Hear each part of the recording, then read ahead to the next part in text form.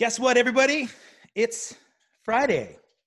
My friend Al Judd here just mentioned that it's kind of irrelevant for most musicians, right? So Friday to most people, if you're not employed, doesn't really mean anything. But if you're at work right now, if you're one of the fortunate ones to be sitting in your office, streaming Facebook and getting paid to do nothing but hang out with us, then I appreciate you being here.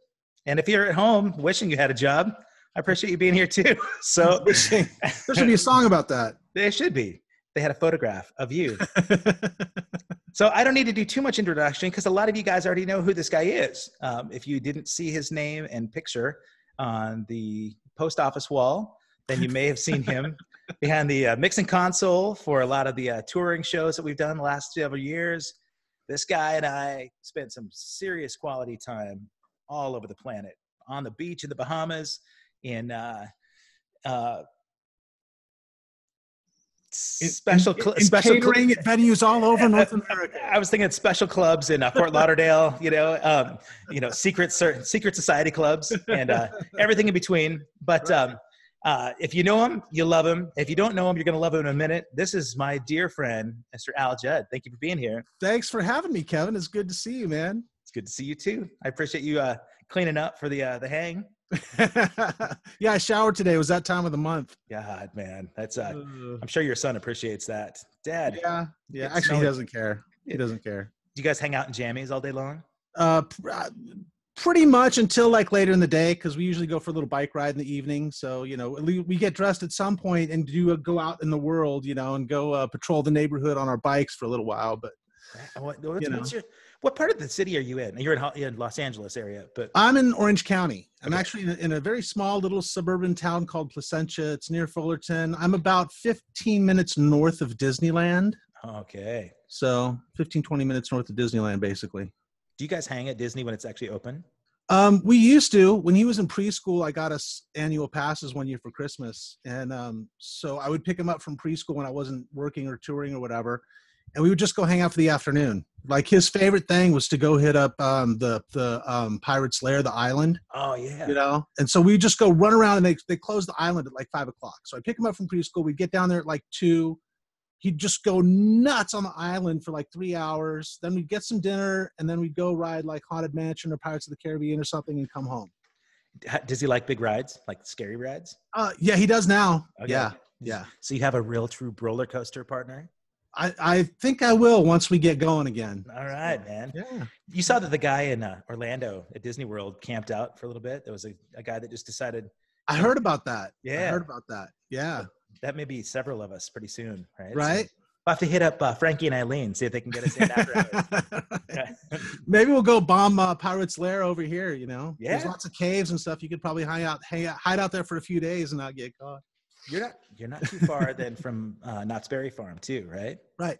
So yeah, you have good roller coasters there. Yeah. Disney isn't quite the same thing for me unless it has a couple of loops, big drops, Right. But but you've been to the Star Wars, the new Star Wars. Yeah, world. we did. Dude, tell me. I've not been. So tell me what that's all about. It was pretty awesome. Like, I'm not a huge Star Wars nut. You know what I mean? Yeah. So like, I don't want to take away from the people, because like there's some super Star Wars fans out there that are super into it. But I do have to say that we made it onto that Millennium Falcon ride twice. No, really? And flying the Millennium Falcon with my son was pretty cool. I'll bet, man. Like that was. Did you get a hookup? Did you get a hookup to do twice? Because I've heard that's like an all-day wait. No, it wasn't when we went. We went on some holiday last year. I forget if it was Veterans Day or it might have been Veterans Day, but and it was really just it was like an astonishingly slow day. We just got really lucky. And so it was like a 20-minute wait. So we went on it a couple times and did some other stuff, but it was the experience of going there is pretty cool, because you walk into it and it is like going onto a set of a Star Wars movie or something. Like they have a couple X-Wing fighters and like the land speeders and all that kind of stuff sitting around. And there's guys in stormtroopers costumes walking around and, nice. Yeah. I've seen pictures of the stormtroopers up above. They look like snipers, kind of like, yeah. Yeah. They go up there and they have like this little skit that they do. Like they're mic'd up. So they're up there talking about the people in the audience. Like, oh, watch out for that guy in the red shirt. like dealing with hecklers, man. That's pretty good. Yeah. It's kind of a stand-up routine, but Yeah. if you work with Aiden, I'm sure you have some pretty good comebacks. But Oh man, yeah, that kid will keep you on your toes. yeah, I don't know where he gets it from. yeah, I don't know either, man. I'm glad to see you smiling. Yeah, you know. This is kind of a tricky time for people right now in our business, right? So, yeah, it's been a tricky time for me, but you know, I'm just taking it a day at a time, man. Like that's really, it's Friday, just do Friday. Yeah, and that's it. Okay, so we're not going to future trip or really lament where you would have been, but right, you probably would have been working this weekend somewhere. Oh yeah. What was on the books for a Friday night tonight? I mean, tonight I probably would have been mixing some band at, you know, one of the clubs around here. But, you know, I had actually, no, it's Friday. So I would have been at the Viper Room doing Jonesy's Jukebox on KLOS. Is that a regular gig for you? It was. Okay. What's that? I've only been to the Viper once. Can you believe that? I saw Colin Hay. I've never played there, but it's, of course, historic, iconic, Sunset. Yep. But so what's Jonesy's Jukebox all about? Well, there's a radio station in LA called KLOS. Huge. And Steve Jones from the Sex Pistols does a show from noon to 2 every day on KLOS. It's called Jonesy's Jukebox. And on Fridays, he was having special guests come in. One that I was supposed to do, but got canceled, was Ozzy Osbourne was supposed to come in, but he canceled at the last minute. At the Viper? Yeah. Like he sits, like they have some contest winners come down, and Wahoo's Fish Tacos would come down with tacos and burritos, whatever. And it was like a hang with whoever the person who he was interviewing was, you know? That's bad. And we were just kind of getting that going because, you know, KLOS got bought out by a different company last year, I guess. And there was a studio at KLOS that he used to do it at all the time that my good buddy Chuck Ide put in. And I used to go down there and help him out with that sometimes as well. And of course, Johnny K and Pierre from SIR did the sound system for that. Nice. You know, and I kind of helped him with the install, and I teched it a few times with those guys. But then when that went away, they were looking for a venue, and you know, we kind of figured, well, they should just find a club somewhere that's open during the day, you know, because it's from 12 to 2, and usually sound check kicks off at 3 o'clock, so it's a matter of somebody coming in and opening the venue a few hours early, right, and then doing the show, and then just going into their regular day, you know. Right, that's cool. Kind of so they worked out a deal with the Viper Room to do that on Fridays, you know, for Jonesy to come in. But of course, you know, that went away, you know, with all this. That was like the first thing to go away for me. Like we were supposed to go on, it's like the first Friday in March or something. Okay. And it was like, are we doing it? Are we not doing it? And then we got the call that Jonesy's not coming, you know, because of the COVID thing. Like he's not doing it. So we're done. And I was like, okay, well, I guess we'll see what happens next week. And then as we all know, the dominoes started to fall, you know. Man. Another regular gig that I was doing was the Breakfast with the Beatles at Casino Morongo one Sunday a month, again for KLOS. Okay. And of course, that's not happening now either, you know. Right. So, you know, and I had like some different clubs around town that I'd mix at, or little one-offs here, you know, fly dates here, fly dates there, you know, of course, trying to set up a couple summer tours. Yeah. We've been talking about, you know, I had some tours lined up for the summer. I had some tours lined up in the fall and the winter, but, you know, theoretically, there's still some things on the books. Right. Yeah. But it's really weird. Like the music industry right now, nobody really knows what's going to happen. So there's a lot of things that are on hold that haven't been officially canceled that probably aren't going to happen. Like just talking to people, my theory is that there's so many permits and licenses involved with doing live shows. Right. You know, there's especially now. Well, there's the alcohol license, right. And you know, your occupancy permits and your fire permits, and there's all these different agencies that have to issue their permits for you to do a show anywhere, right? And then insurance. And insurance. Right. If any one of those entities says no, you can't do the show, then the show's off. Right. Yeah. And that's it. So until everybody gets on the same page and says, okay, we're going to do that, then we can move forward. But right now, especially like in California, you know, people are being super cautious, and I get it, and I don't disagree with it. It's just a matter of, you know, at some point, you know, people are going to have to give the green light, and then we can move forward. But, you know, especially in California, I really don't think that's going to start to happen until next year. You know, I think at least the big shows, I think, are done for 2020. Yeah. You know? And I So, think, I'm sure you're like me that you hope for the best, plan for the worst. You want to be smart, you want to be safe. yeah, And, because as performers and people in the business behind the scenes, it's our bread and butter, it's our livelihood. But at the same time too, everybody that goes to these shows becomes part of our family. Right. right. And so how bad they want to come see a live show, but you don't want to put them at risk either, and with me, I can't help but hug them. Right. And I'm sweaty.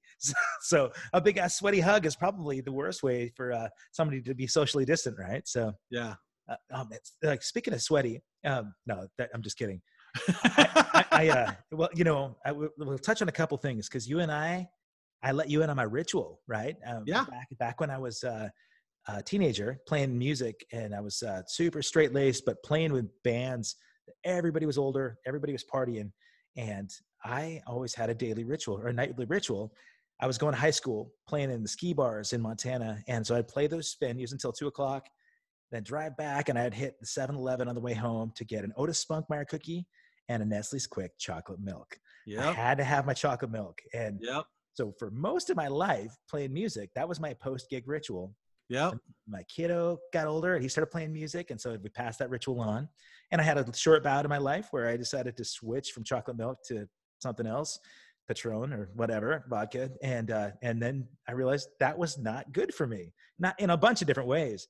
And I forgot how incredibly good for me and my mental well-being is this beautifully refreshing drink right here. So we started this up a couple of years ago, man, when we were on a tour, and I told you about my thing. So now we've got a gig ritual. And so kids, if you're out there and you're really looking for a way to party after a gig, I'm telling you, you won't. The chocolate milk. Nestle's, are you listening to me? So here's one for you, buddy. Cheers. Heavy Metal, sponsored by Nestle's chocolate milk. Oh my God, Phil Buckman. Give Phil Buckman a run for his money with the voiceover. That was good. He was he had that sexy voice from Carl's Jr., right? With all right. I think you've got the Nestle's deal down. So we'll go 50-50. I used to work with a lot of those guys. I did television post-production from like 96 to like 2002. And so I had the chance to record all the top VO guys. Like I worked with Don LaFontaine. Really? Yeah, when he was still around. Let's get like that, in a world. That guy. Yeah. Awesome. Yeah, it was always a trip when he would come through because he had so many gigs happening every day. He eventually hired a driver just so he wouldn't have to bother with validating parking tickets because he figured out that if he was doing like 18 or 19 gigs a day, the time that it took him just to validate all those parking tickets, he could squeeze in another gig. Oh my God. And that extra gig would pay for the driver. So he's like, it's cheaper if I hire a driver and I don't have to deal with it. And then he can make calls or whatever he wants while he's in the car. Yeah. He would just hustle around to all these studios. Of course, now most of the VO guys have a studio in their house. Right. So they just dial up on the ISDN, get the script emailed to them, and, they can just sit there at home and knock it out. But back then, the guys used to actually come into the studio to do all that stuff.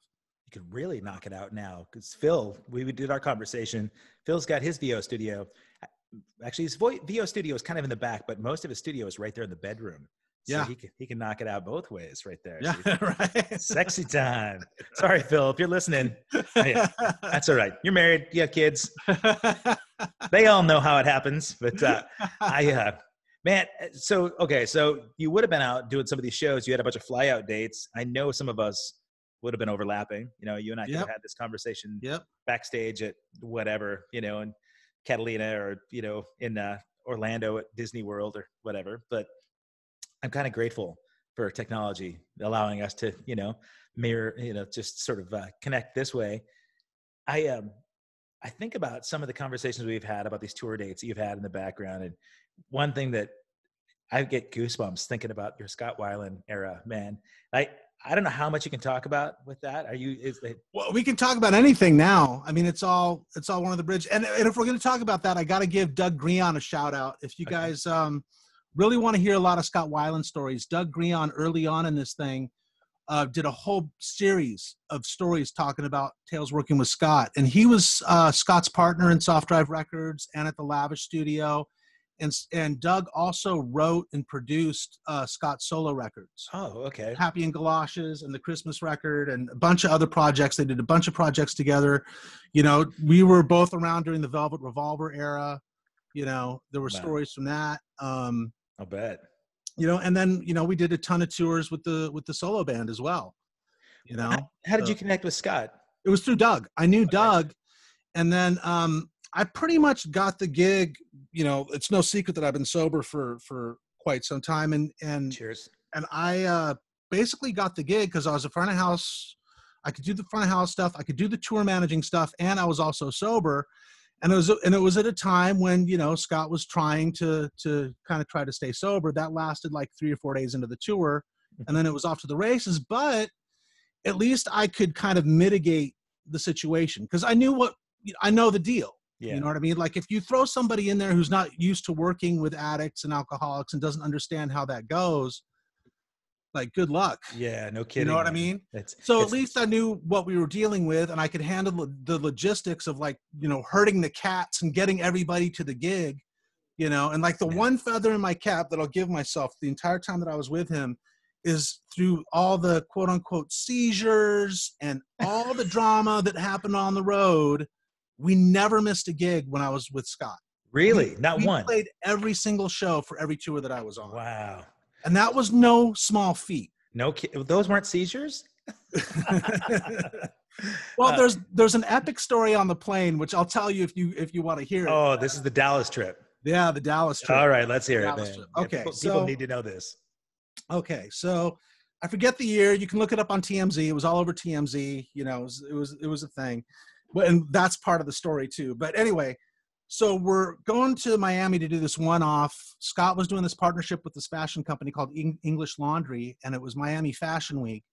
And so we're going to play at this dance club called Mansion, right? Big dance club in Miami. And I had advanced the tour, and I asked the guys to like bring in a proper PA and everything. And they're like, oh yeah, we'll have a real PA, because they just had like a dance club sound system in there, you know? Yeah. I was like, it's a rock band. We need, you know, proper PA. We need a monitor guy. Like we need, like, I was advancing all of our stuff. You know what I mean? Mm-hmm. And it was kind of shaky. And the whole thing was like kind of being put together by this fashion company, which they don't understand concert production stuff. And they're trying to make it a fashion event. So already going into it, I was kind of like, yeah, I don't know. Yeah.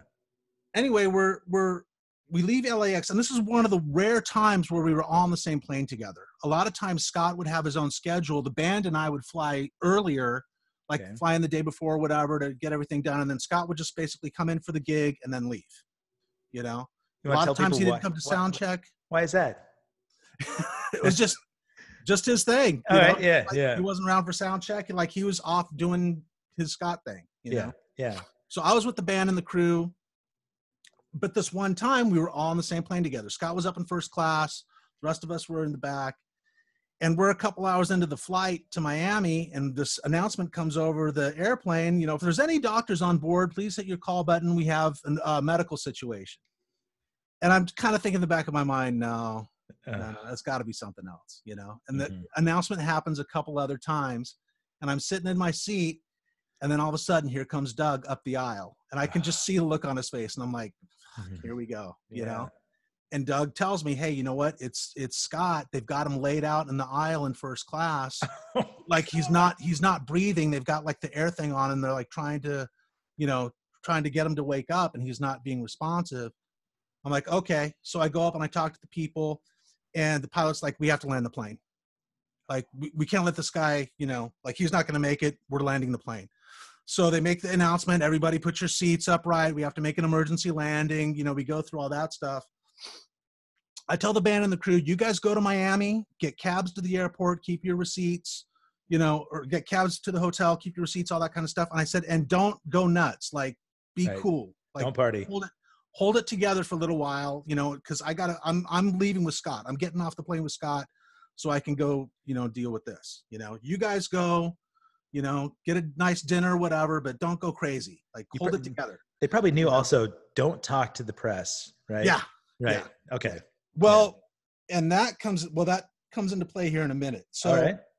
Plane lands. I go up to first class, And I tell him, listen, you know, I'm with this guy, you know, I'm his tour manager, blah, blah, blah, blah, blah. And I'm like, okay, whatever. So the paramedics come on the plane and they give him some smelling salts and he kind of wakes up.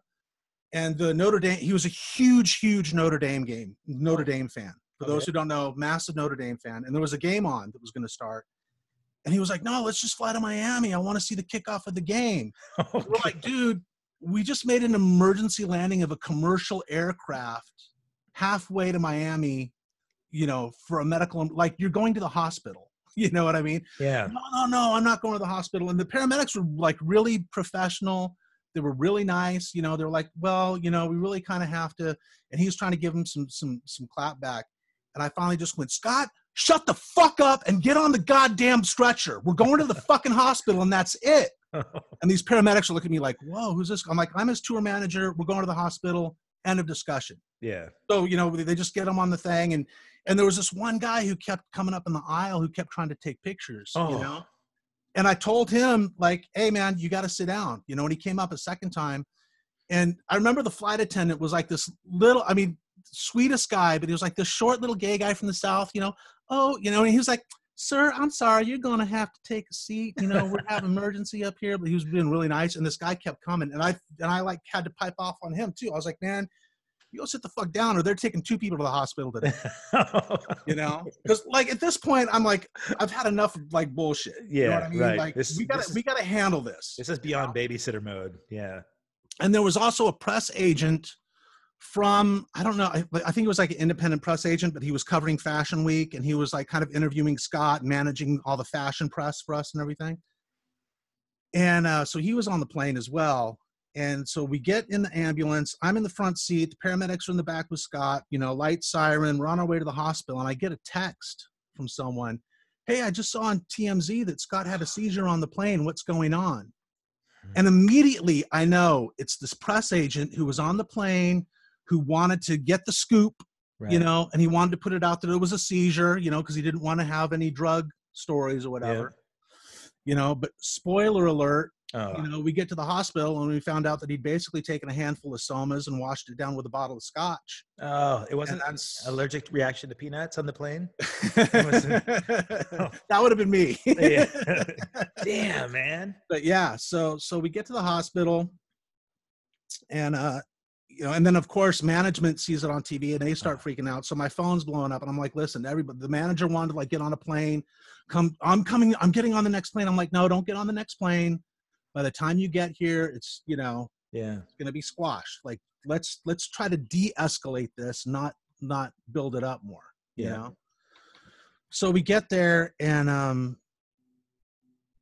a lot of stuff happens at the hospital. Like, I won't bore you guys with the details, but there's just like a lot of drama. But the weird thing that happened is while we're there, it was after Scott had taken his blood test and everything, because he wanted to leave. He wanted to go have a cigarette. I eventually got them to let me walk him out to have a cigarette. Like I went through this thing with the head guy at the ER. You know, he's like, this is an ER. You can't smoke in here. I'm like, I know, but there's got to be some place where I can take the guy out to have a cigarette. You know, just like, let's just let the guy have a smoke, you know? And he was like, well, we have to take his blood samples first. I'm like, okay, cool. So he walks in, he talks to them, they get their blood, they take their tests, whatever. Like, okay, we'll send this to the lab. He's like, if you go out there, walk down there where there's no windows, you can have a cigarette and then you walk him back, you know? Okay, cool, no problem. So we go out, we have a cigarette, we come back. And Scott's really kind of agitated. I'm trying to keep him calm. I'm like talking to him about his kids and he's telling me about his kid's video game. And then he gets a text from somebody and he gets, you know, all agitated. Understandably, predictably, right? Right. The guy's just like practically OD'd and been taken off a plane in the middle of his trip. You know what I mean? Like he was not in a happy place. Yeah. Right. And so they've done the tests and we're there. And by this time it's getting to be nighttime. And all of a sudden the power in the hospital goes out. There's a power hit. Oh, God. And the emergency lights don't come on. Like it's pitch black, right? You're in the hallway smoking at this point? No. We're already back. We're in the emergency room of the hospital. Like we'd already been out for the cigarette. We're back in the emergency room. We're hanging out. Okay. You know, just like kind of chilling. Got the TV on, whatever. You know, and all of a sudden the power goes out, and everybody in the ER starts starts freaking out. Like, what's going on? There's no lights. It's pitch black. I have a flashlight in my backpack. So I pull out my flashlight and I'm shining my flashlight. And there was a guy who was like on a respirator or something, like a room over, and they're in there giving him chest compressions, and they've got like the hand pump thing. So I'm holding the flashlight, and these guys are working on this guy. And like maybe a minute later, the emergency lights kick on, and then they bring in like some kind of emergency power thing, and they hook this guy up to that. But everybody's just like scrambling, you know. Yeah. And Scott's like, I want to get the fuck out of here. What's going on with this hospital? This place is bullshit. Blah blah blah. And I'm like, dude, you need to chill right now. Like, there's other people that have bigger problems than you. Yeah. Just chill out for a minute and we'll figure this out, you know? Yeah. So the power eventually comes back on, you know, we chill out for a minute. I talk to the doctor, and when the power hit happened, the power supplies on their computers in the lab had all gotten smoked out. So they were going to have to replace the power supplies in the computer before they could run any lab tests. And so I go to the guy, I'm like, listen, just let us AMA out of here. Just, you know, I had gotten us some hotels at the Hilton, at the airport Hilton, at the DFW airport. I said, listen, let me just get this guy back to the hotel room so he can get some sleep, you know, and let us get out of your hair. He's like, well, we can't do that. You know, he's blah, blah. I'm like, I get it. But do you want us to sit here and be a problem for you? Right. Or do you want us out of your hair? You know, go talk to the guy. You know, he's just going to go back to the hotel room and go to sleep. Because by this time he's conscious. Like, he's not, you know, he's back with us again. You know what I mean? Like, yeah, he was not in good shape, but, you know, at least he was conscious and he wasn't dying. And, you know, I'm looking at the guy. I'm like, dude, he's going to go back to the hotel. He's going to go to sleep, and that's going to be it. You know, so I call the hotel and I have him empty the wet bar. I'm like, take all the booze. I go take all the booze out of the wet bar, empty it, just take everything out and leave like a half a case of water in there. You know? Yeah. And so they did. They emptied all the alcohol out of the wet bar. They left some snacks and some water in there, and that was it. And I walked into his room and I like kept his stuff. Yeah. You know, just keep his phone too.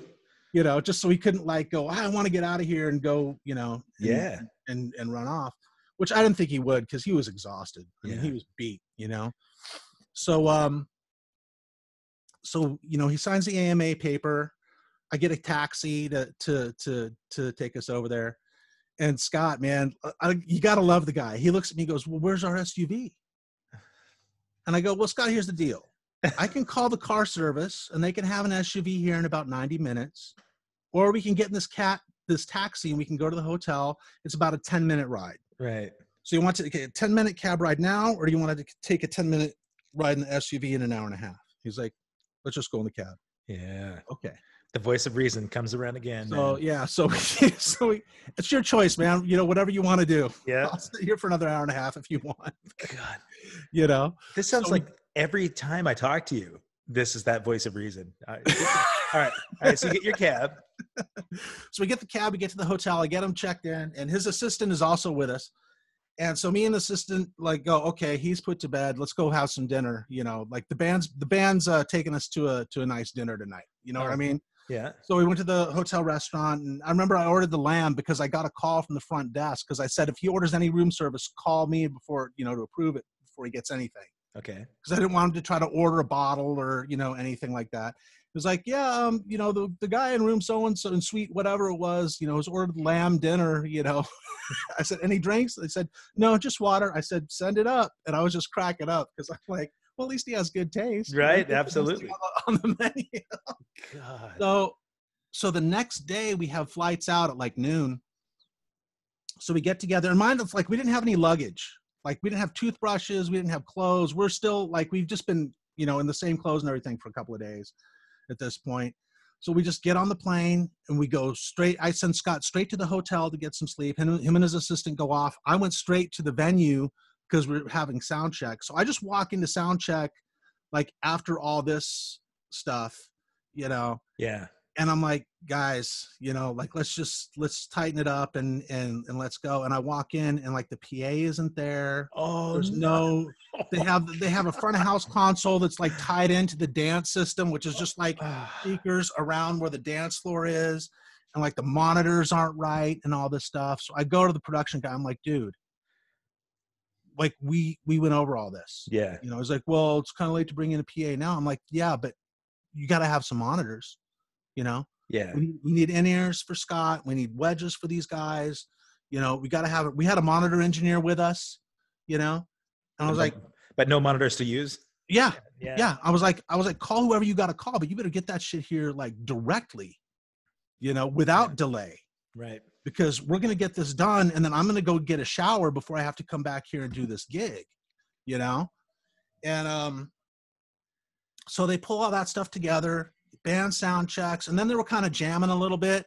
And I just muted the front of the house call. I'm like, guys, I'm good. I'm going to the hotel. I love you guys, but I got out. Yeah. You know? I'll see you guys over there. So, you know, so I'm on my way out to go to the hotel, and I see the press guy, and the press guy is talking to some other guy, and this other guy, this like camera guy or whatever, is like, oh, well, you know, when we do the red carpet interview, we'll have the car pull up here, and then he'll pull up here. And I talked to this guy, said all the interviews are canceled. Yeah. He's going to show up, he's going to do the gig, he's going to leave. That's it. Yeah. He can stop on the red carpet to get a couple pictures, but I'm not going to have a bunch of press people asking him, oh, what happened? What you said? What, blah, blah, blah. We're not getting into all that. And that's the exact thing that they're all going to want to talk about. We're not doing it. Right. You know? And so he's trying to set up this interview. And I look at him and I go, dude, there's no interview. Like, what are you doing? We had this conversation. And the camera guy goes, well, if there's no interview, there's no press, you know? And so this publicist guy go, come here, let me talk to you for a minute. I go, man, let me explain to you the last like 24 hours that I've had with this. I go, if you were going to try to fuck up this program and put Scott on the spot and like sabotage him with an interview, I go, I'm going to fuck you up. Yeah. They will find you knocked out in the dumpster behind this venue. I'm not bullshitting with you. You know? I'm sorry, man. I've had it. Like, you know me. I'm usually a really reasonable guy. Right? I don't. So I'm trying to figure out like how many people that don't know you are thinking this dude is absolutely fucking insane, and he is in a really good way. But all right. So anyway, but you know, like, well, part of my job there is to like protect my guys. Yeah, of course. You know what I mean? Yeah. So if my job is to look after Scott, and you're gonna try to fuck with Scott, then I'm gonna fuck with you. Yeah. You know what I mean? Like, it's sorry, but I'm not just gonna sit in the corner and go, oh yeah, sorry, Scott, they have to do the interview. No, you're done. Yeah. Right. You know, especially if you're trying to go behind my back after we've already had this conversation. Right. It's not gonna happen. You know what I mean? Yep. So he got the message. We canceled the interview. We did a little step and repeat photo op walking in. He did the thing, and I talked to the car guy. I'm like, you don't go pull around the front when we leave. You go pull around this back door. As soon as we're done, I'm going to run him out the back door. I'm going to put him in the SUV. You take him straight to the hotel. Right. I told his assistant and the management and I all talked about that, and we're like, yeah, that's the plan. You know, as soon as we're done, I'm muting the console. I'm running back. I'm getting Scott. We're walking right out this back side door, putting him in the car, and that's it. So you're TM on the gig and front of house. Yeah. Okay. Cool. Yeah. And technically, I guess you could say production manager too, because I was in charge of all the production advance and all that stuff too. So get 3 paychecks. Yeah. Here's a quarter. Here's a quarter. Here's a quarter. That's right. All right. Okay. So. Sorry, man. I didn't mean to bring that part up. But, that's, you know, it's real. It's all part of the gig, you know. Yeah. Part of the gig. So, show came off without a hitch. Yeah, man. I mean, the show was good. You know, he showed up and he did his thing, and the band was on point as always. You know, and then we went to leave the next day, and of course, everybody. It's Miami. Yeah. You know, and there's certain cities in the country where if you're on tour with the band, there's going to be a party. Oh yeah. Miami is one of those cities. Absolutely. So we go to try to leave the next day. You know, Scott's assistant had taken care of his travel arrangements. They were off. They were gone. They were doing their thing. You know, I think they actually left like early in the morning or something. They were gone. But I had to get the band and crew thing together. And a couple of the guys were just MIA. Like they'd been out partying all night and we couldn't find it when we had to leave for the airport. So like I went in their room. I packed all their stuff in some luggage. I left it at the front desk. And I was like, we got to go, man. Like, I'm not canceling everybody's flights. I'm going home. Like, I'm out. Yeah. You know, this is a one-off. You weren't like due for a next date. Next day. No, okay. It was a one-off thing. And it was just pissing rain. It was just like one of those, you know, Florida monsoon hurricane, just. Right. And I'm like, man, I'm over this trip, dude. We're going to the airport. Like, I'm not trying to rebook flights or whatever. You know, they'll figure it out. Call me when you. But as we're getting in the car, these two guys come walking up. You know, and I'm like, get your stuff. You know, we're getting in the car. I'm like, oh, we got to take a shower. We got to take a nap and this. I'm like, no, you got to get in the car. We're going to the airport. Yeah. You know, you can sleep on the plane. You bet. You know, and so like we had our asses kicked. Like all of us are just showing up to the airport, like a mess. Beat, you know, like barely make it through security, barely get on the plane, and we finally are sitting there just like, oh my god. So we get home, and you know, and I remember just kind of like sitting there for a couple of days, going, what just happened? Yeah. You know, like what just actually. It's like a Twilight Zone episode, man. Yeah. You know, I think you and I both live this sort of weird David Lynch life, you know, that he scripted out half of the chapters in our book, you know, and do you still stay in touch with the guys in the band at all? I stay in touch with a few of them. Yeah. Yeah. I would bet you could. I talked to probably Tommy Black and Doug the most, you know, unfortunately Jeremy passed away a couple years ago, the guitar player. He passed away actually on the night that they were supposed to do their record release party. Really? Yeah. They it was time for sound check and he didn't show up, so they sent somebody over to his apartment, and that was that. Wow. So they didn't make the show, and you know they had to find a new guitar player, and I think they had to find a new drummer, and peanut allergy. So, and that was after I had stopped working with him, though. That was a peanut allergy again. Yeah. Oh God. Oh man, you know those stories. Can you imagine trying to do this if you weren't sober? You know, just like I think about all the times you talked about herding cats. It's comedic now when I think about how many times you've had to pull shit together backstage with me, even, right? You weren't even working, but you know, it's not like I was a mess, but mentally, you know, I was spinning. I remember coming to you in Vancouver going, hey dude, I'm struggling with something right now. I'm having a hard time getting my mind right on the gig. And I remember you pulled me aside and, you know, just kind of bitch slapped me verbally a little bit. It was just the right amount to be able to go out there and have an amazing show. Right. And I love you and I appreciate it. I think about all the time. So you've had to take the reins and just wrestle people together, man. And where does that come from? Where do you get this, like this, I don't know. I think this, I think about the storm analogy, right? I mean, the chaos is going, the tornadoes flying around, and it's not like you're subdued necessarily, but you've got that sense of reason that you're just like, all right, here's what needs to happen. This, and this, you do that. You're really good at delegating. And I think, I mean, was that just years of practice, or were you naturally always this guy that was? No. I'm definitely not naturally this guy. All right. Like, a lot of that actually comes from sobriety, like learning how to live life on life's terms, quote unquote, you know? Yeah. And a lot of that comes from taking personal inventory, like especially in the moment, like taking a step back, you know, taking a pause and going, okay. And in my mind, when chaos is going around like that, the visual picture that I have, like what I visualize is a hurricane, right? Yeah. But if you look at the middle of the hurricane is like the calmest place to be. Right. Right. So if you can be the eye of the storm and you just try to be cool and let all this chaos come around you and then figure out, okay, what's my objective here? What do I need to get done? Because it's easy to get caught up, and I'm 100% guilty of it. Sure. It's easy to get caught up in the emotion and to get angry or frustrated or whatever. Done it a million times. I try not to. Yeah. You know, I try to like always be cool and just go, okay, we need to deal with A, B, and C. But sometimes you try to deal with A, B, and C, and A, B, C is not getting dealt with. Right. Oh, So you got to do something. You know, you either go, okay, you know what, this isn't my problem, and I'm going to step away, or you go, no, this needs to get handled, and I need to do something. Yeah, man. You know, like another example. I'm kind of looking at some of the comments here, and Josh Thompson, what's up, Josh? Nice. Our mutual brother from another mother.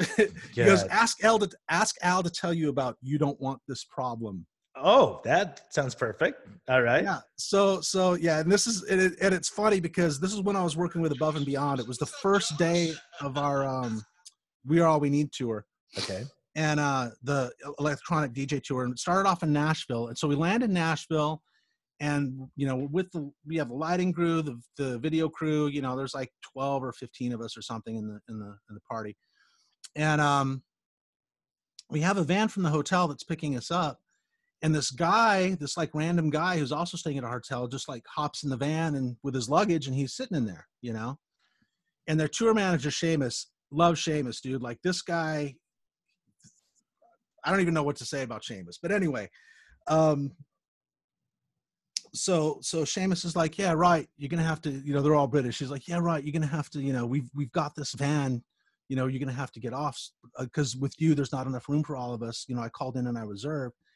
And this guy like started giving Seamus a hard time. And now Seamus is no slouch. Like Seamus has yelled at me about stuff. Like we've like gotten into it. You know, he's like from Newcastle. He's like a proper hardcore, like blue collar. Take no collar, take no crap.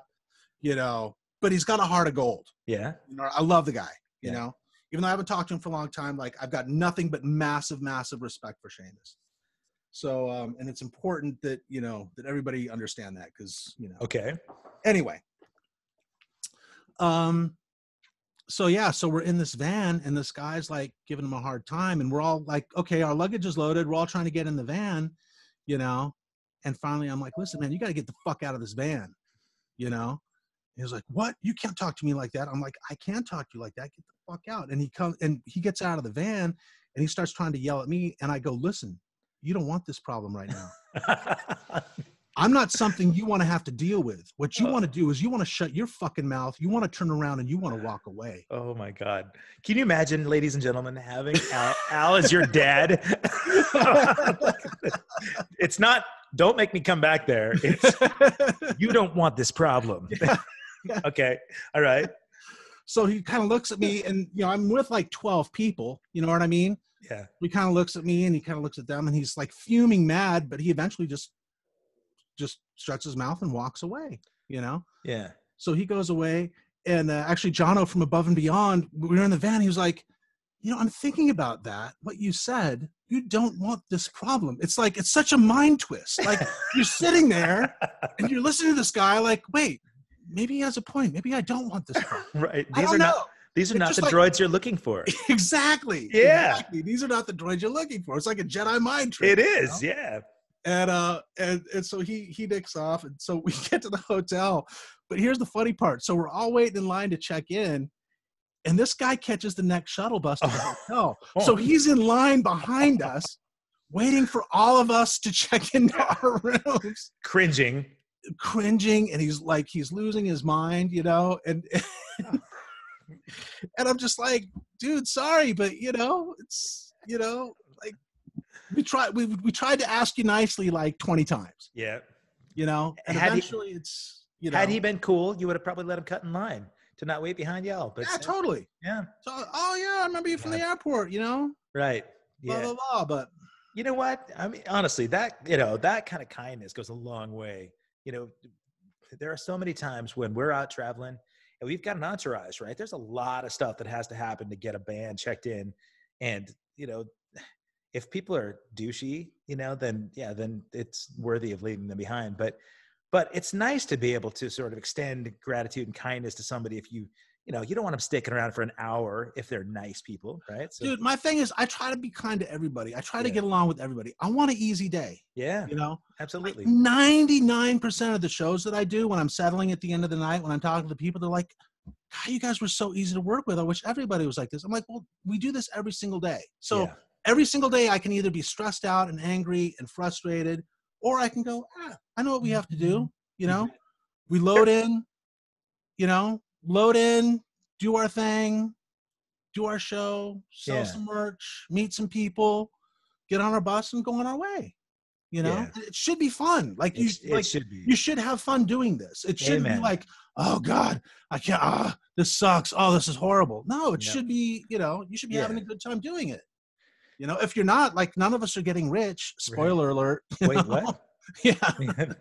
That's why I'm looking for my Nestle's Quick Chocolate Milk sponsorship here. Right, right. You know, Nate Morton mentioned the other day, and I've loved this, man. He mentioned this perspective changer for him, that he was doing the share gig in Vegas at Caesar's Palace years ago. And he was meeting up with his buddy and said, hey man, I'm sorry to do this, but I got to go down and do sound check. And his buddy said, no, you get to go down and do sound check. And having that perspective Exactly. is so good, because all of us, when we're out on tour, especially like Lost 80s Live, right? I mean, we're out there with anywhere from 8 to 15 bands on this gig, and each band has anywhere from 3 to 6, 7 members, right? And all the other peripheral sort of people that are along with it. And there are some people that have a really, really hard time being grateful for where they're at. Most of the people in this sort of package really appreciate the fact that, man, we are blessed to still be doing what we're doing, right? We're getting to go out, we're hanging with our buddies, we're playing these great shows, and we get to go do that.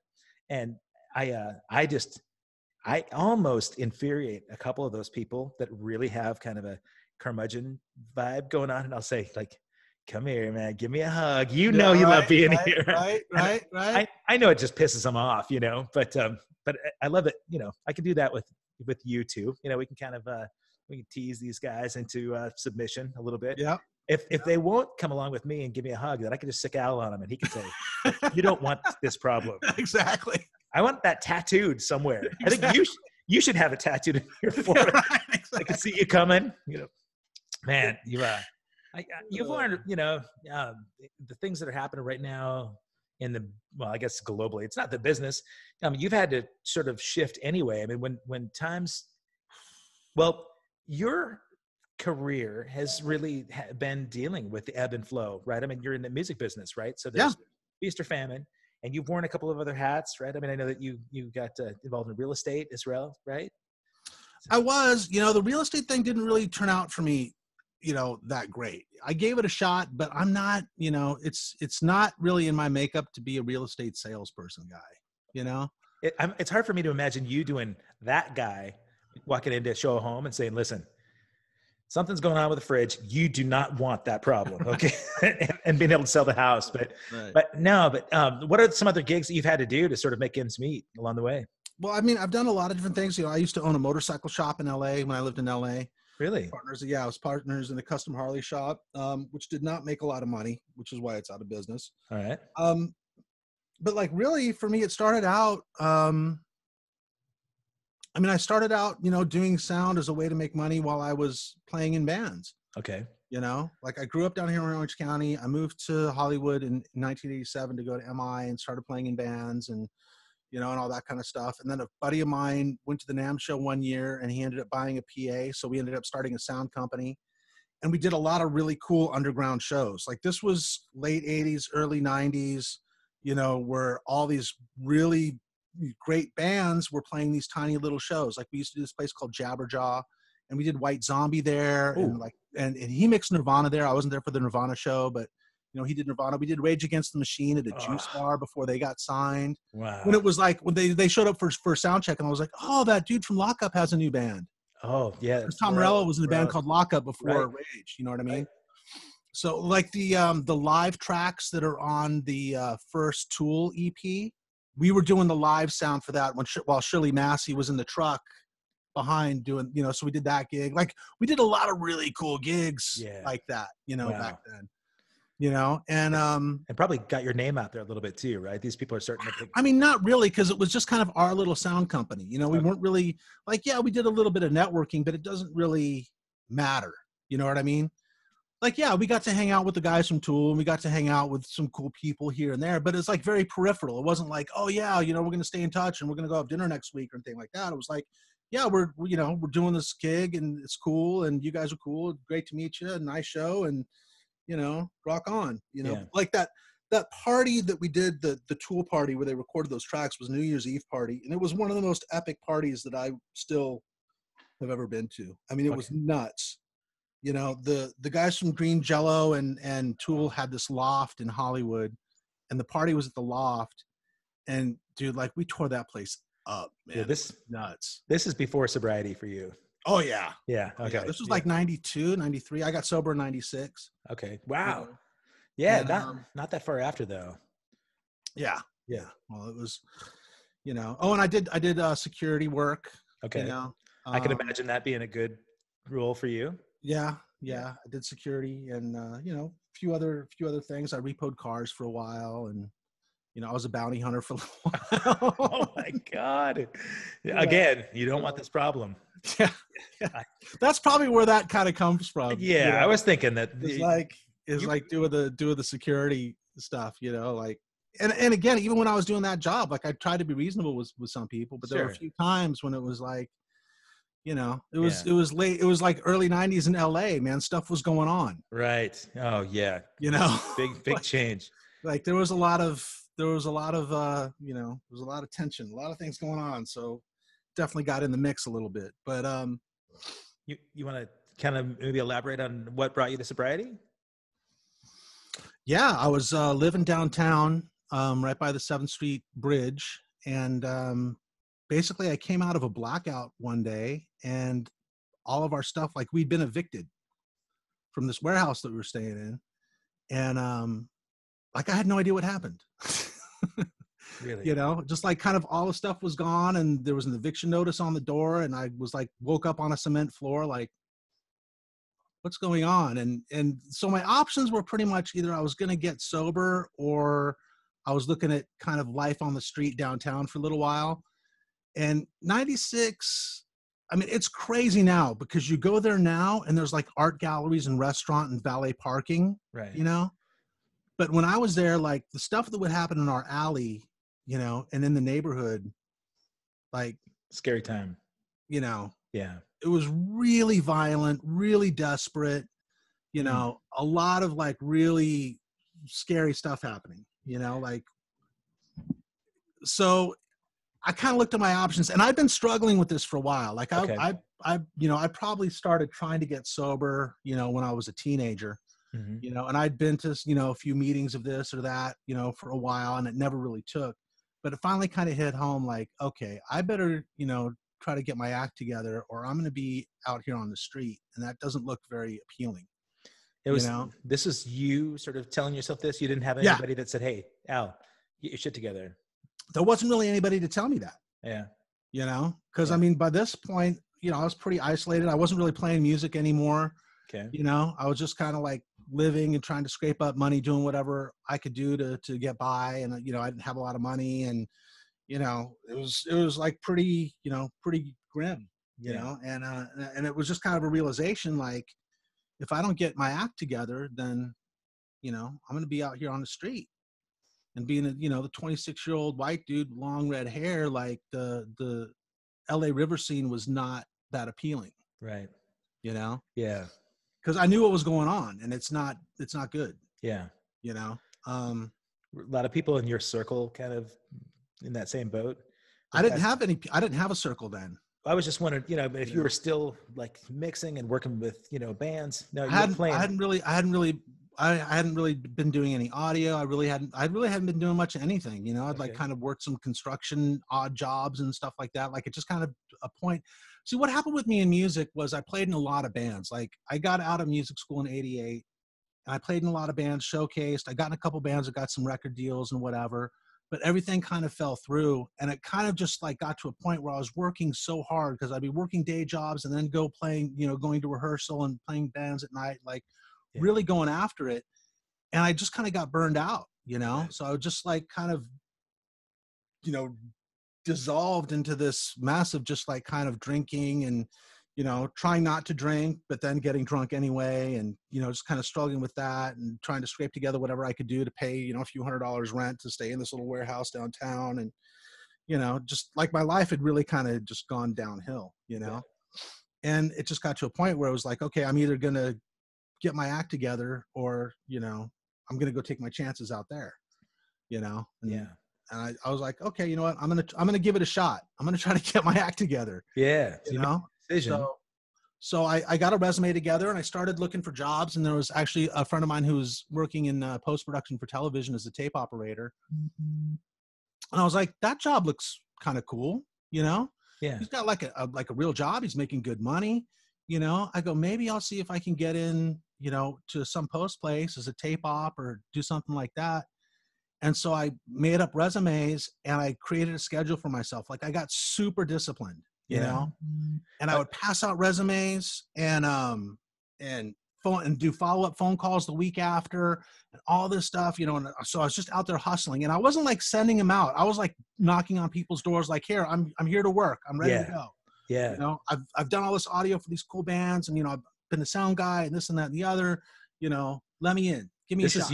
This is your commitment to chapter 2 in Al's life, right? Where you're saying, right. all right, no, I mean, really, like I hit that bottom. I don't even see it as an option to go back. Right. So I'm out there face to face. I can tell people with certainty, I'm your guy. I got to get a job. I got to pull my act together. At this point, I'm basically squatting in this same warehouse because I don't have anywhere else to go.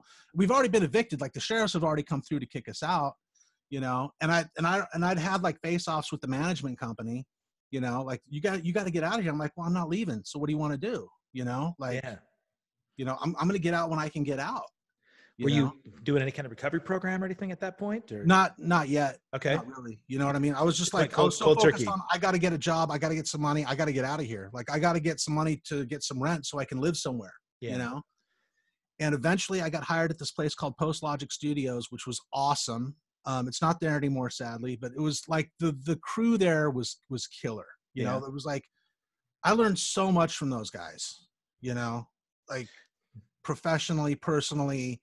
Like it was a really great place for me to work at the time, but I got hired as a runner. Did you know anybody there?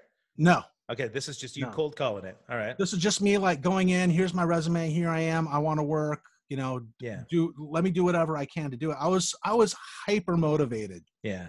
You know what I mean? And I think that's kind of what got me the gig. 26? You're 26 years old? Oh, yeah. I was 26 years old. All right. And, I was just hyper motivated to get in there and do it. And they're like, okay, well, we'll offer you the morning runner position. You have to come in at 5:30 in the morning, make sure all the bays are clean, set up all the coffees, set up all the bagel plates, you know, do all, you know, like prep the whole facility for people to start coming in at like 8 o'clock in the morning. I was like, I'll be here at 5. Yeah. You know? Yep. I got up every morning and I just started hustling, you know? Yep. And then I had some friends who were in recovery and so, you know, I went to some meetings with them. And I just like, it finally just hit home, you know what I mean? Like, wow, okay, these guys, there's this one guy in particular that I knew when he was out there and he'd been like sober for like 4 years. And I was like, whoa, this guy's life has totally changed around. Right. You know? And I'm like, what are you doing? And he's like, well, I'm doing all the stuff they tell everybody to do. Yeah. I was like, well, maybe if I do that, that'll work. Right. You know? Yeah. So I got kind of tied in with a group of people and, you know, just got involved with that. So it was like, get up early in the morning, go to work, come home, you know, get a little bite to eat, go hang out with those guys for a while, come home, get some sleep, get up, go to work. And that was just like my routine. Yeah. So you almost had like a ritual. Daily ritual. Yeah. Like every day. Yeah. You know, and I was seeing the same people and doing, and I just kind of got involved in that. And, you know, before I knew it, like I was 2 years in. And by this time, like I'd been transferred to a day runner and then one of the audio assistants left. And so I had an opportunity to move into the audio assistant chair. And so like my first real A2 gig was on Mad TV, like I think season 2 or 3. I started A2ing for the post-production mix of Mad TV and some other stuff, you know. Okay. And through that, I met, you know, a lot of other clients and things like that. And, you know, and I would stay at night sometimes and do spec commercials for these up and coming directors. Like the sales department there, they're really into commercials. Like we did a lot of commercial work and stuff like that. So they knew a lot of commercial directors. And so, you know, when they wanted to do a reel, they needed audio mix, but they didn't really want to pay for it. I said, hey, you know what? I'll stay late. I'll stay after my shift and I'll mix their commercials for them. So I'd like work crazy hours because I do my regular day's work and then take a little break and then hop into whatever studio was empty and mix commercials until like midnight or 1 o'clock in the morning. And then come back at studio at 8 o'clock the next day, work my regular shift. And I didn't do that every night, but like maybe a couple nights a week, you know, get my chops up, get my mixing chops up, figure out how all this stuff works. And then like, if I got stuck one night and I couldn't figure something out, that I'd come in the next day and go, hey, I was trying to do this at this mix last night. What do you do about this? You know, and the engineers there were awesome, you know. Almost, I mean, it's sort of a paid apprenticeship at that second phase of the day, right? Where you can kind of get some education. That's great, man. Yeah. Yeah. God, so you stay in touch with any of those guys? Yeah. Yeah. We still stay in touch on Facebook and chat every once in a while, you know? Yeah. And, yeah, and they were great guys, you know, I'm super grateful for all those guys. You know, they taught me a lot. And, specifically my first A2 gig, I was the assistant for this guy named Fred Howard, who I think is working at Larson now. But well, I don't think anybody's working anywhere, but theoretically. Right. Yeah. Anyway, and one thing about Fred on a personal level is he was kind of a religious guy, and he had a wife and he had 3 kids, and he was a tremendous father. Oh, yeah. Like he was always there. If his kids had something, he would put on the schedule, like, I'm not available this afternoon because my kid has something that I have to go to, and I'm leaving at 2:00 to go to my kid's game or whatever. Nice. And and his clients and everybody would work around that. I'm like, whoa, you can do that? Like, you can leave work sometimes for your kids? Right. Because like my parents split up when I was like 2, and I didn't even speak to my father after I was 19. Like, we didn't have any contact, at all. Wow. And so to see this guy, like, he was a really huge example for me, which I didn't really appreciate at the time, but now being a father, you bet, he set a huge example for me in that regard. Yeah. Like, he was the example of like what a dad is supposed to be like to me. That's, you know what I mean? So I was working with the guy, and he was that, and he definitely deserves a big shout out and a lot of credit for that, because there's things that I saw him do with his family that I apply to my relationship with my son right now. Yeah, that's so good, man. And it's important to have those kinds of influences and to take advantage of them. I'd say probably one of my biggest lessons in life is to learn from other people's mistakes and to also learn from other people's good habits. Sure. Yeah. It's not have to figure out everything myself. Yeah. If somebody's already paved the way and it's working, then you might want to pay attention to what they're doing. In all aspects. You know what I mean? Absolutely, man. So yeah. Now, I think it's great because I do see the connection you have with Aiden, and for, it's funny because people in the music business, I think it's sort of expected that they're disconnected from their kids and a family life.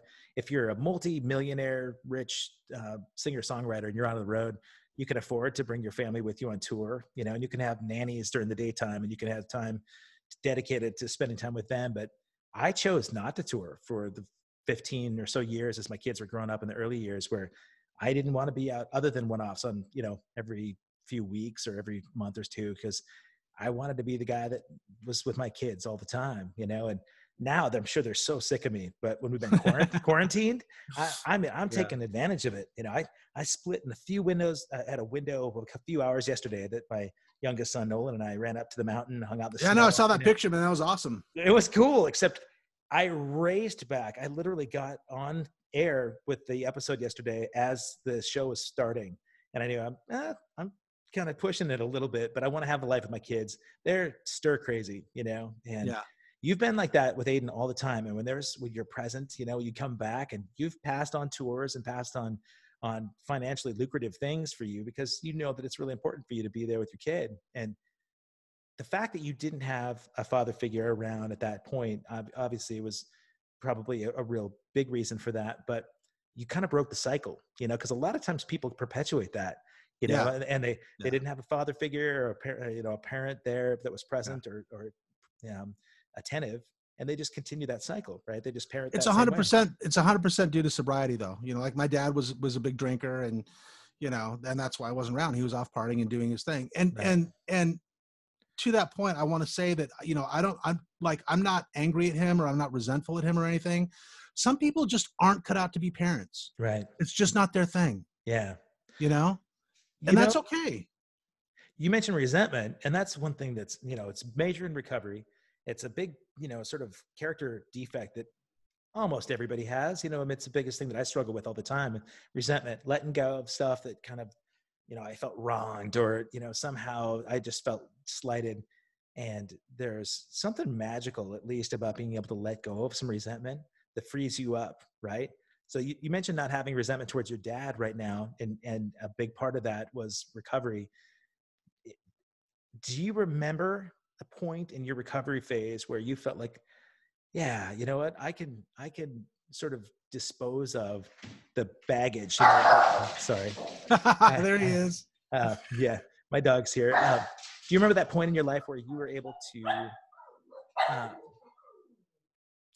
dispose of the resentment, the baggage that you had from all those people that have, like, there was a point, I'm sure, where you felt resentful towards your dad, right? Oh, where, yeah. For sure. That split my for life. Sure. So was there a point where maybe, did you work with a sponsor, or did you? Oh yeah. Oh yeah, Yeah. Okay. Yeah. And well, specifically the thing with my dad was, you know, I did a lot of inventory on that. Like I went to Al-Anon over that relationship. Like I did a lot of, and just for me, like nothing to do with him, but just, you know, I did a lot of stuff around that relationship. And what I came to realize, like the end of it was exactly what I just said. Like I just come to accept that some people just aren't cut out to be parents. Yeah. It's just not their thing. Like they Right. might have kids, but being a parent just isn't in their wheelhouse, Sure. you know? Yeah. And that was my dad. It just wasn't his thing, Yeah. you know? And yeah, you know, I suffered from it in some ways, but you know, in some ways, you know, it's kind of better off because, you know, would I have rather been around a guy who didn't want me around all the time and was just mean? Because that was kind of my experience with him the times that I did see him. You know, he was just kind of drunk and angry all the time. Sure. You know, would Yeah. I want to grow up around that every single day? Would I want to live with that every single day? No. I mean, in a lot of ways, you know, it kind of did me a favor by not, you know, No, no. by losing that relationship. You know what I mean? Yep. Like the last time I saw him, we were having dinner. I was 19, and you know, he'd called me and we had a conversation. It was like, well, you know, you're out of your mom's house now. You're your own man. You're independent. You know, we should try to reconnect, whatever. And we're sitting there having dinner, and I'd been in this, and I was one of the times I was trying to get sober, and I'd been sober for about a month, you know, and I told him, like, you know, I haven't been drinking for like a month, and my 19th birthday, dude, I went off.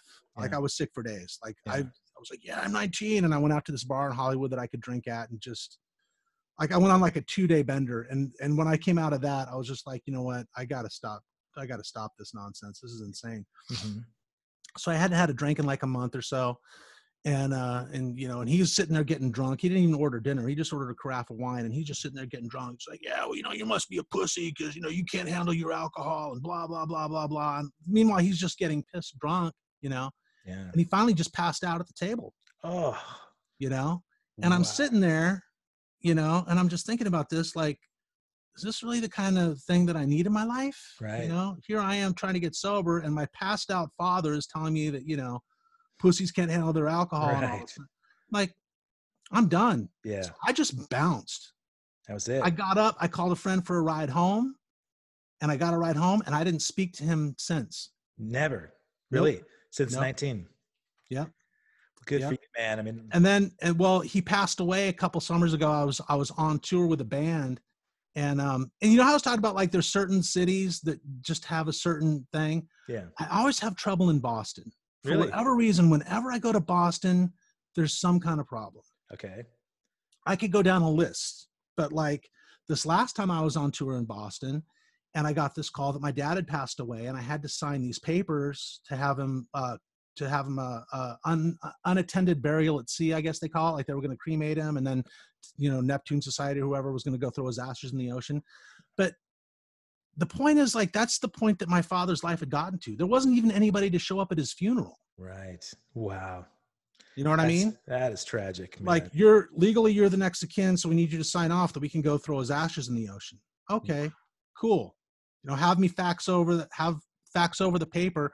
So I had the you know, estimable task of going to the production manager of the venue saying, hey, I'm getting these papers delivered. Can you print them out for me? And then can we, you know, scan them and send them back?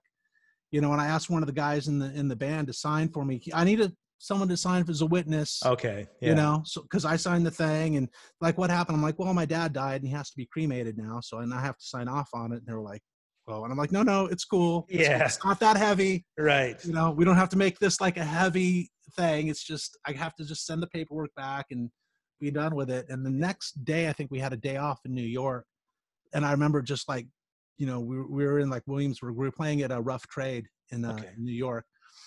And so we're like in Williamsburg, and I just found this little restaurant. I just kind of like had some dinner. And I just sort of like contemplated the relationship with my dad and the fact that he was gone, and that, you know, all that, like, just, it's over now. Purge it. You bet. You know, it's never going to come back and like, oh, you know, like there isn't going to be anything, like it's done. Yeah. You know, and it was cool. You know, I just kind of like took a couple hours, you know, had the dessert. I was gonna say, sat there and just like, yeah, you know, chilled out and did my thing, and that was that, you know, and it's fine. Well, what it is, I mean, really, people talk about closure, you know, in the end of any relationship, and I mean that really does wrap it up in a bow. May not be pretty, right? But yeah, the stuff that gets unresolved is the most challenging for a lot of people, right? Because I would think it's easier to hang out a resentment without having any kind of closure, but you really did have a little bit. Dad painted a pretty good picture for you at 19 at dinner. And it's amazing to think the things that happened to you at 19, how formative they are for you now as a father, with Aiden. Yeah. But probably not a day that goes by that you don't think about that experience you had at the dinner table. Maybe not every day, but I bet, it comes up. Actually, to be honest, I don't think about it hardly ever. Okay. It's just gone. It's like, there's so many things that have happened and that's the brilliant thing about sort of, doing work about things that have happened in your past and letting it go. Sure. You bet. Just let it, and like one of the big principles that I learned about a few years ago is of detachment. There's this sort of philosophy principle, in a lot of like Buddhism and Eastern religions and stuff. And I don't pretend to be a Buddhist or anything like that, but studying this one principle of detachment, which is just like, okay, this is something that causes me suffering, so I'm going to let it go. Yeah, absolutely. If this thing causes me suffering, I'm not going to hang on to it. I'm going to let it go. And along with it, then I don't have to suffer anymore. Healthy. And that goes along with being the eye of the storm, like just kind of being at peace. Like my ultimate goal in my life right now is just to be at peace. Yeah. I don't want a lot of drama. I don't want a lot of trouble. Yeah. I just want to have a good life. I want to treat people good. But at the same time, don't take any crap. Yeah. Well, it's funny, man, like the detachment thing, there is a part of human nature that likes to hang on to that stuff. I don't know what it is. It's ego. It's ego and it's pride. Yeah. Okay. You don't want to admit that you don't want to admit that this thing is causing you pain. You don't want to admit that you're fallible. You don't want to admit that you're vulnerable. Sure. Right? Your ego says, no, you can handle it, you're tough, right. Blah, blah, blah, blah, blah. Stay in there. And when you sort of let go of that, then it's like, no, you know what? I don't have to prove that I'm a tough guy. I don't have to prove that I can fight this. I don't have to prove that I can just let it go. Yeah. Oh man, that's so healthy. Really. And I'm not perfect. You know what I mean? Oh, like, no, but it's not like I'm not trying to sit up here like, oh, I'm Mr. Guru, peaceful guy. Cause I'm not, yeah. Like I definitely have my moments, but that's sort of my goal. That's sort of what I work towards, is to just kind of have a cool life, be able to get along with everybody, let everything run smooth. Yeah. Don't start none, won't be none. What I mean? Right. Now it really is a healthy way to look at it. Even right now, everything that's kind of going on with the pandemic, there are a million things out of your control, right? If you think about, the sort of slogans of recovery, about looking at what you've got control over, right? And being able to let go of the stuff that you don't have any control over. You didn't have any control over your dad, right? Or if with his, sobriety or parenting or anything like that. Right. You are able to make a difference and a change in the way that you're going to parent, right? So it's good that if you don't necessarily look back with resentment on those things, but you can say, all right, that was a mistake that I saw that I could as a parent. That's one thing I don't want to do as a dad. And really fortunate for Aiden to be in that situation where, he gets to learn from the mistakes that your dad made, right? Right. That's cool.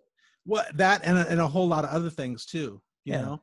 And one thing that I try to do with Aiden is listen to what's important to him, because there's certain things that I want to do that he's not into. And if he's not into it, I don't want to make him do it. Like I'm looking at the comments here and I see that my wife, Michelle, is on here. Hey, baby.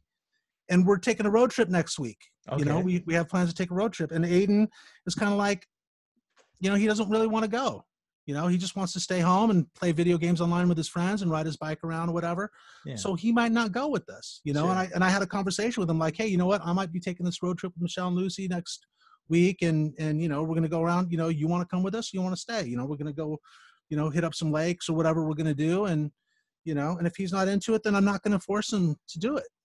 Okay, you want to stay home with grandma, then you can stay home with grandma. Allowing him to make his own choices. And yeah. And I think that's really important for kids to grow up knowing that they have their own voice, knowing that they get to have a choice, knowing that they get to have their own opinions. You know what I mean? Like I might not agree with you. You might say, oh, I want, ice cream and cookies at midnight. And I might say no. But it's good that you voiced your opinion that you want ice cream and cookies, but no, you got to brush your teeth and go to bed. Because dad's going to have those ice cream and cookies when you go to bed. So. Yeah. Yeah. No, great philosophies, buddy. You know what I mean?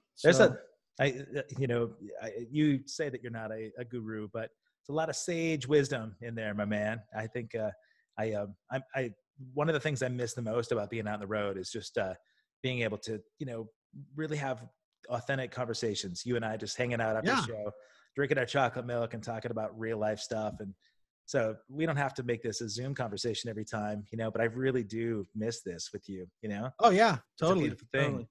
Well, it's funny because, Josh, and I got to give shout outs to Josh for doing Sun and Moon the other day. Oh my God. He put up on his thing. If you guys haven't seen it, if you don't know Josh Thompson, go to his Facebook and watch him play Sun and Moon. It's an Above and Beyond song. And a lot of times when we're like driving, I'm driving the van usually after the gig, and the guys will kind of pass out, go to sleep, whatever. And I'll put on some Above and Beyond to kind of keep myself awake. If you ever have to drive late, some trance music, some good old, it'll just keep you going, man. Right. Like the odometer just kicks by right along with that kick drum. Right.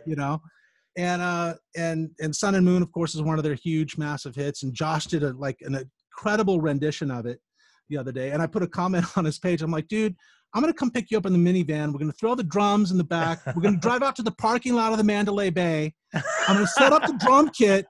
You're going to play 3 songs, and then we're going to load it up, and we're going to come back. Oh, please live stream that for me, will you? God. Just like a Lost 80s tour. We're going to go to Vegas. 3 songs. Tunes and come home. Right. In the sun. Yeah. With, make sure that all the rest of the chaos that goes along with that gig goes along with that, your jam. Yeah. But I shared that version on my wall, on my Facebook wall too. So okay, cool. Scroll back down through the feed and check it out, man. Cool.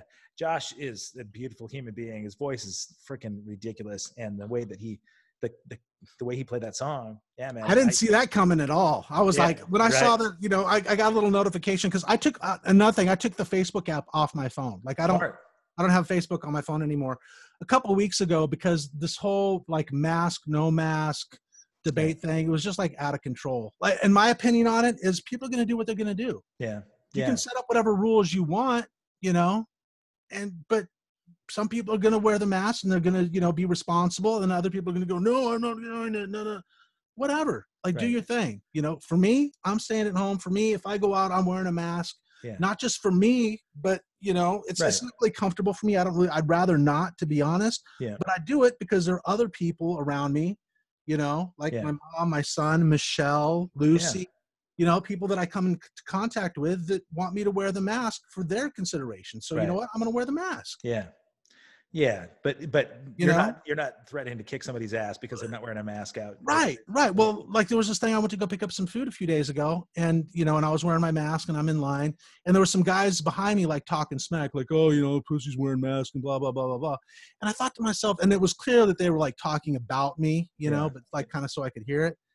And I thought about like, do I turn around and confront these guys and have a situation or not? And it was one of those things where, you know what?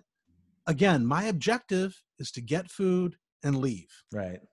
So I'm going to get food and I'm going to leave. Yeah, man. And those guys can say whatever they want. They can do whatever they want. It really doesn't affect me. I mean, yeah, it was annoying and it was kind of pissing me off a little bit. Sure. But it was like, do I want to escalate this thing? Or is it one of those things that I can just chalk off, get my food and be on my way? So I just got my food and went on my way. You did not want that problem. Yeah. It's one of those things I just don't like. I didn't have to deal with it. So I'm not gonna, but like those other situations, sometimes you have to deal with it. Sure. And but if your main objective too is to maintain peace, just avoid the chaos, then because they have no impact on you whatsoever. Like, you're not a pussy, and like your comfort level with yourself is just fine, so anybody else's opinion really doesn't matter. It's something great for your kids to see that too, right? If our kids can see that, we're comfortable with who we are, we know who we are, we know what we stand for, and we're dignified, and Dude, along those lines, I got to tell you a story about Aiden when he was in preschool. All right. So I told him a long time ago, I'm like, if anybody gives you a hard time, like when you go into preschool now, you're going to be around other kids, whatever. If they give you a hard time, you stand up for yourself and you say, no, you leave me alone. If they do something that you don't like, you tell them. So you don't necessarily have to go tell the teacher, whatever. You just stand up for yourself and you tell them, right? Well, there was an issue literally in the sandbox with him and these other kids who were like fighting over some kind of toy or something. And he was upset when I pick him up. When I go, what happened? And he didn't want to tell me. And finally he said, oh, well, these 2 kids, I was playing with this toy. They wanted to take this toy and da, da, da, da. I'm like, so what happened? He's like, I grabbed the toy and I said, no, I was playing with this. You leave me alone. And I go, what happened? He goes, they left me alone. I go, did you tell the teacher? He goes, no. And I went, that's my boy. Yeah, you win. You know, Yeah. That's what's up. Yeah, man. That is what's up. Yeah, let's hope that he's just maintains that all the way through. So that, I mean, he has, and it's funny because like it's obviously the end of the school year, and his class every year hands out awards, and every year he gets, like, the past 2 years he's got like something about being the Joker, the comedian, the funny guy, Yeah. Because he's always kind of cracking jokes and he always makes everybody feel good and he always like really includes everybody. Yeah. Cool. And that's something that I've really been trying to impress upon him too, is to being inclusive of all the kids. Like, especially if you see some kid who's like, doesn't necessarily have a lot of friends, or or like the new kid in school. Yeah. I kind of tell them, like, whenever you see the new kid in school, always go up and introduce yourself, shake their hands. And, I've taught him how to introduce himself to people, right on. Walk up and say, hi, my name's Aiden. Nice to meet you. Yeah. And he's been really good about it. Like, we'll be out somewhere and he'll be kind of shy. And I'm like, Aiden, go introduce yourself. Oh, I don't know, go. And he'll go do it, Good man. Yeah.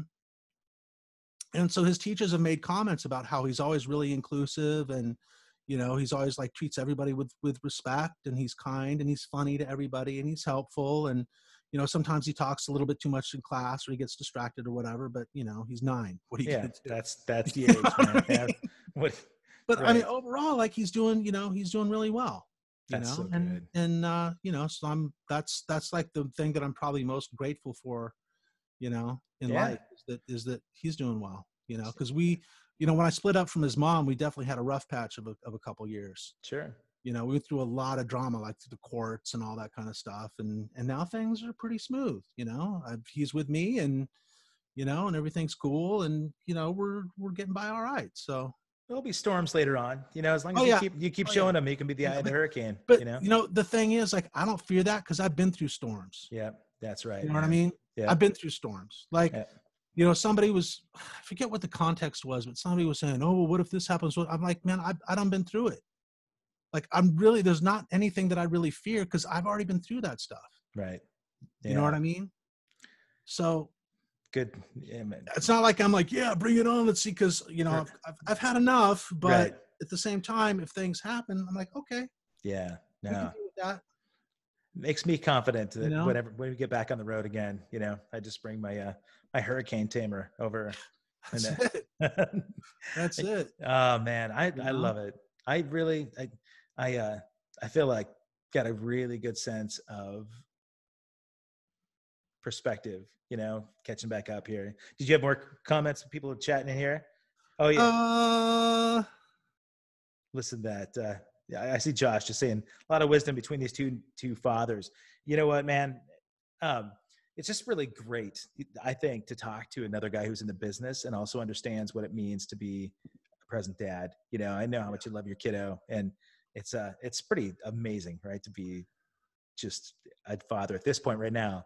A lot of lessons to be learned, right? Yeah. A lot of things that we can pick up right now in the face of adversity, so I'm grateful for it, to be honest with you. Well, the other thing too is I kind of keep a lot of perspective about that whole face of adversity thing. Like, I think about my grandfather's generation and when they were fighting World War II. Right.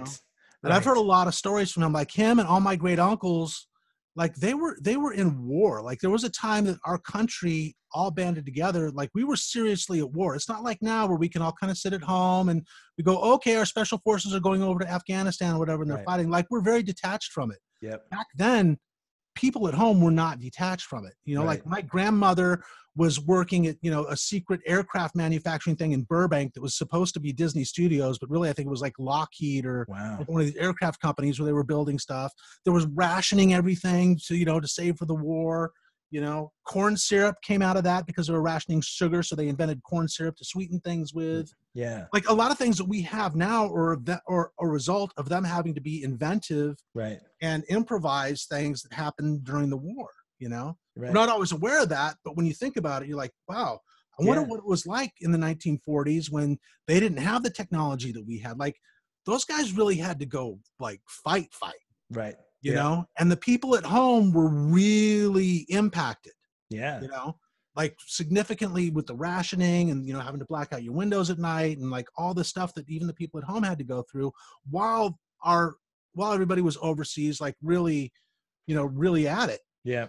And they had a hard time. Think about the people who grew up in the Depression. Right. Yeah. They had a hard time. I don't get to get my hair cut for a couple months. Right. Yeah. And I don't get to go on tour for a couple months. I have to stay home on my internet and talk to my buddies through social media. Yeah. That's not, you know what I mean? It's like, things are inconvenient, but we're not really suffering. It's not to discourage people that are, like medically impacted, and people that really have lost like all their savings and they're struggling, that there still is a real challenge for a lot of people, but you're right. Well, I don't mean to diminish that. I'm just saying that like from my experience, like what I'm going through right now, right. It really isn't that bad. I'm with you. Yeah. And like my friend's wife is an ER nurse at County USC Medical Center, and I've talked to her a few times about stuff, and like they're having a tough time. Yeah. Like, that's hard. She's like sleeping in a tent in the backyard because she doesn't want to get the kids infected. So she has to wave at her kids through the window, and like they're having a hard time. I know a few people who've had it and who've had a hard time through it, and I know people who've known people who've died through it, and they're having a hard time with it. You know what I mean? Like those people are really suffering, and my heart definitely goes out to them, and if I wish I had like some kind of magic wand where I could take away all the suffering, but I don't. Yep. But I'm just saying that my experience of this isn't, it's bad because I'm not making any money and I'm not working and I am going a little bit stir crazy, but in the big picture things, I have it pretty easy. Yeah. A lot of it's perspective. It really is, man. So I'm, and it's nice to have a distraction. I mean, for me, this is great to catch back up with you and some of my other buddies, in a way that we can talk about some of this and commiserate and still, appreciate the fact that we're really blessed to have our community, so I'm grateful to get the time with you, man. Yeah.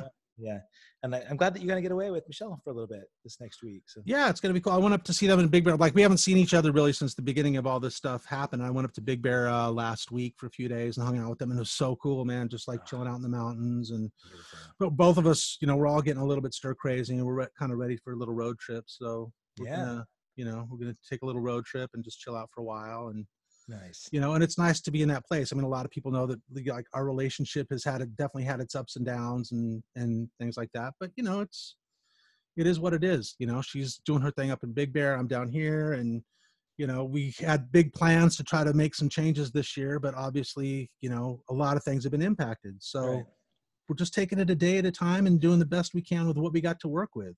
As we have to, man. And that's okay. Yeah. It's okay if everything doesn't go your way. It's okay if everything doesn't work out. It's okay if there's some conflicts and you can resolve them, and, and you get through everything. And, that's Sensei. This is just part of the thing. That is, man. Yes. Part of the thing. You wear many hats, and that's a good one. Now that's why you'll be like handpicked to get back out there when it's time again. Cause being able to be the sane one in the storm is pretty good. So I'm grateful for our hang, but and the friendship. Yeah, so am I. God, so I miss you. I miss you too. Let me know how your vacation goes, and I will. We'll watch for more Josh. And I have to, before we go, I definitely have to give a shout out to Nick Feldman because he reached out to me today, and so I got to give big shout outs to Nick Feldman. He was the Wang Chung was the catalyst for me getting into this whole '80s thing. I got a phone call many years ago about doing a 2-week tour with Wang Chung. And I was like, wait a minute, the Wang Chung from the 80s? Right. Like, those guys? Yeah. And I thought about it and I was like, this is either going to be fantastic or it's going to be horrifying. Either way, I'm going to come back with a great story. Yeah. And as soon as I met Jack and Nick, like they're just the loveliest guys ever, and true. Josh and Tia was in the band at that time. So it was like we all just kind of met up with each other at this Motel 6 in New Jersey and did rehearsal for 2 days and then kicked off this East Coast tour. And then ever since then, it's just been, one thing after another, and we've had ups and downs and crazy adventures and good times, but, I love those guys. I do too, man. And from that has grown my relationships with all these other artists. Right. Right. Like the whole list of them. It all kind of started with there in this whole genre. And then we do shows with these different bands and, and that's like, it's all just been like networking. You Yeah. know, Well, just meeting people on different shows and like, oh, hey, you know, our guy's not available. Can you come up with us? And, oh, hey, I got this thing going. Can you do this? And, you know, and that's, everybody wants to work with Al. you know, well, You know, I mean, if you didn't know your stuff and you weren't easy and great to work with, then it wouldn't happen. You know, but there's a reason people pick you. Yeah. You know, so I'm grateful. Thanks, Nick. Thanks, Jack. Yeah, I love them too, man. Those guys. People are probably sick of me just raving about my Wang Chung family, but I do love them.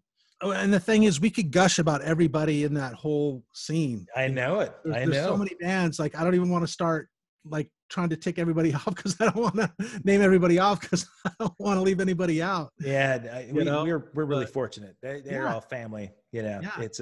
it's a cool community, and I know that a lot of the people that are watching have all been part of that community as well. You know, at shows and appreciating. So we miss you guys all too.